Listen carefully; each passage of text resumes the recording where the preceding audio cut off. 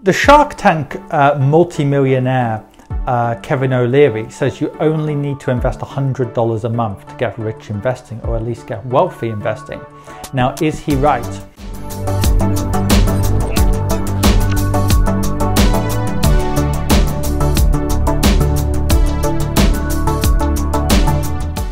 Now, the short answer is, in general, he is, but with some caveats.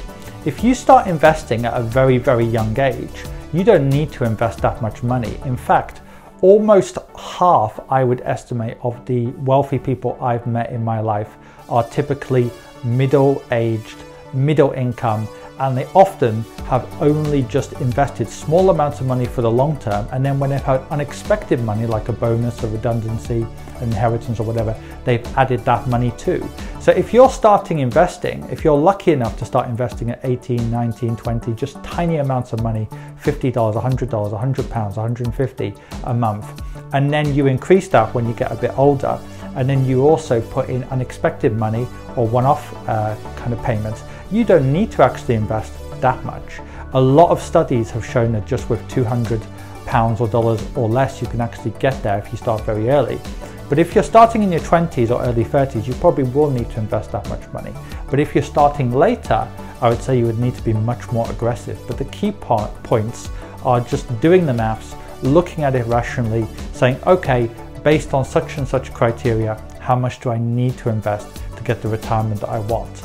At the end of the day, we can't predict how markets will do. We can't always say the future is going to mirror the past, but we can look at it as a broad guide, including when it comes to inflation and many other things.